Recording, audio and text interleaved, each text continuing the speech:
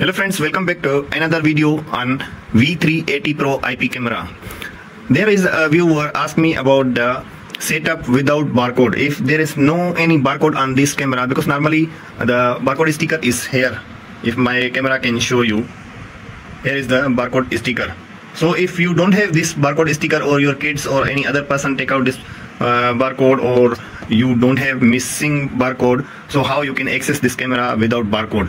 So I will show you the step by step how you can configure, set up everything without barcode. So let's go to mobile screen and then I will show you the step by step. So my camera is currently now on. It's on from the power switch, so I just show you in the mobile screen how. Camera is starting. Please scan the QR code on the camera and wait for the connection. So first of all, you open your Play Store and then download the app name V380 Pro for your camera and then open it. After opening the app, you have to accept the terms and condition and then read and agreed. So I click the read and agreed, and then here click the get started.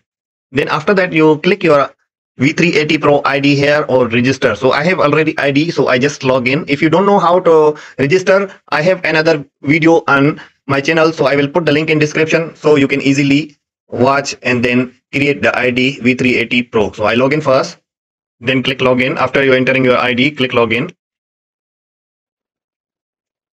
Now after login your ID, you have to give the necessary permissions for access your camera. So you click the arrow, the necessary permissions, you click that one and then allow all the permission while using your camera or app. So I give all the permission and enable and then confirm that all the permission I gave. So I confirm. Now here is the time to add a device without QR code, without scanning anything. So we click the plus icon, add device, start my security life, or plus icon on the top. So I click here the add device plus icon and then give the permission while using the app.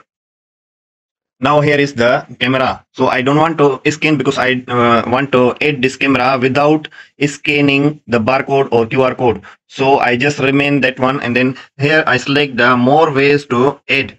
So I click that one, and then here is the options that Wi-Fi camera, 4G camera, wired camera, local network camera, or wireless kit. So I select the first option, Wi-Fi camera, and then here another 4 options: QR code connection, AP hotspot connection, Bluetooth connection, and then Wi-Fi smart link connection. So we select the second option, AP hotspot connection, because we select the hotspot connection for this camera to link. So we select the second option, AP hotspot connection.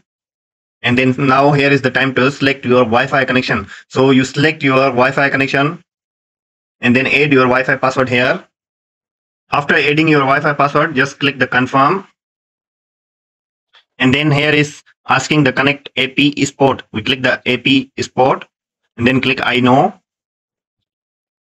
Now here is the AP hotspot connection of this camera, the second one, MV6453670. That is the AP hotspot connection. We select that one. As you can see on the top shots for YouTube, that is my Wi-Fi connected with that camera. So we choose the second option.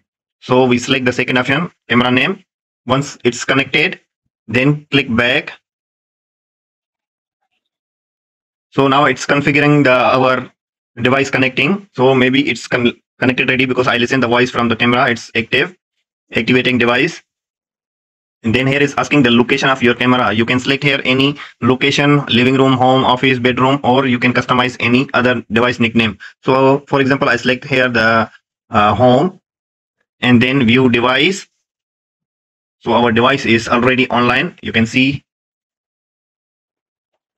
it's already online.